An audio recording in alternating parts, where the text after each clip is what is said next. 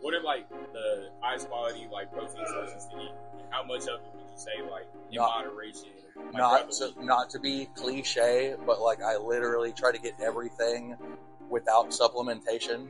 Like I think the best way to do it is try to organize like 6 meals throughout the day to hit your whatever. Say you want 200 grams of protein. It's way easier to say that than like honestly one of the hardest parts is eating enough food. But I've noticed like even the highest quality protein powder, it's just not super like good for your GI system.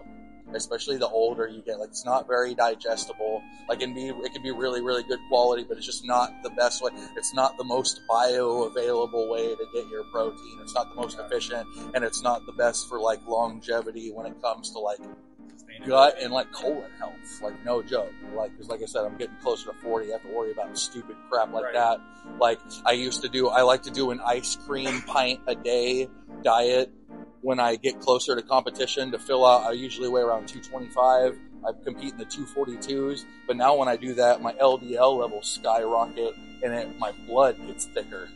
Like I can literally like affect my like blood fat levels and like my heart up. So certain things that used to work when I was younger don't work as much the older I get.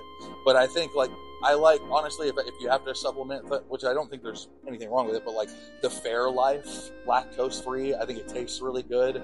And you can get the 42 gram, which is right around the sweet spot. Like you can you can make a 200 gram protein shake. You're not going to digest a third of it. I mean, even a third of it, you know what I mean? Right. So like the timing is important. There are